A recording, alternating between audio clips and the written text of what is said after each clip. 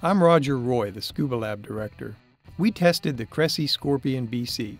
Versatile, stable, and comfortable, it was our tester's choice for back inflation BCs. We tested BCs at Blue Grotto Dive Resort in Central Florida.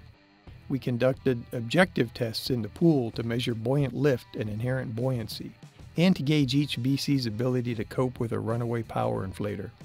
We also conducted a series of test dives where testers scored BCs in 11 categories, including comfort, stability, and ascent control.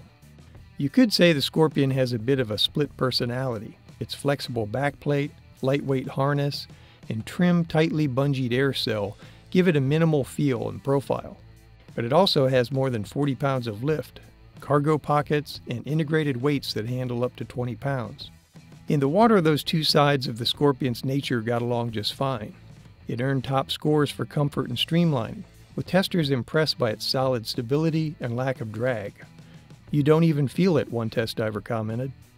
The vertically mounted weight pockets are located near the body's centerline. That added stability both submerged and at the surface, where the Scorpion took top score among back inflations.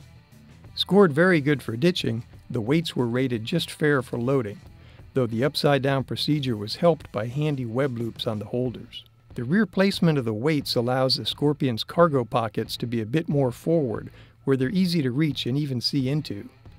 They're not the biggest, but their boxy shape makes the space useful, and they don't get tight no matter how much air is in the cell. That earned a very good score for stowage, almost entirely on the pockets, since the D-rings are sparse. With a comfortable, stable, streamlined design that was a favorite of test divers, the Scorpion is our tester's choice for back inflation BCs.